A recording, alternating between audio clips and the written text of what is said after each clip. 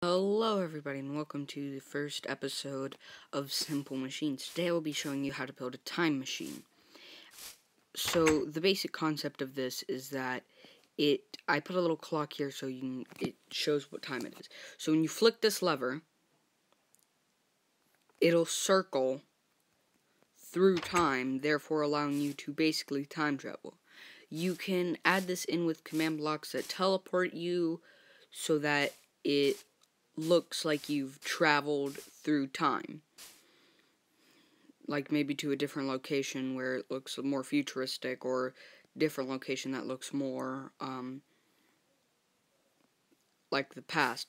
But so basically what this is what I did to build the overall is I used quartz because it looks very nice and kind of futuristic. A clock to show what time it is, and also for extra effect, I add these lights that are controlled by daylight sensors.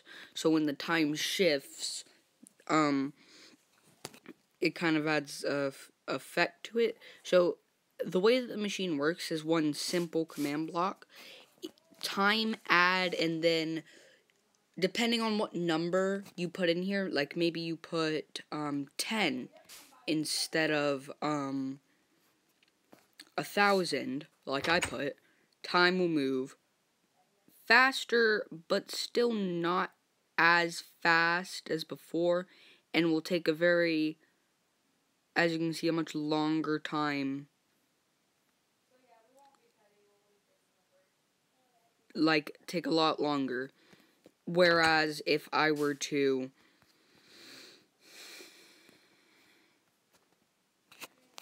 increase it to maybe 10,000,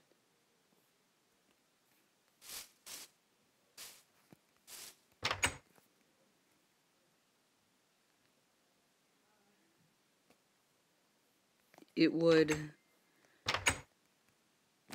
add time incredibly quickly. As you can see, the lights were flashing a lot, and the clock was moving really fast. And so, main idea for this, you could include it in an adventure map that uses time travel as the main concept, or just as a segment in the adventure map. But that's all for now, and see you next time. Quick disclaimer, guys. You will have to make this machine in creative mode, so that, because it uses command blocks and you can obtain command blocks in survival, but I will be doing survival segments, like different survival machines in the future.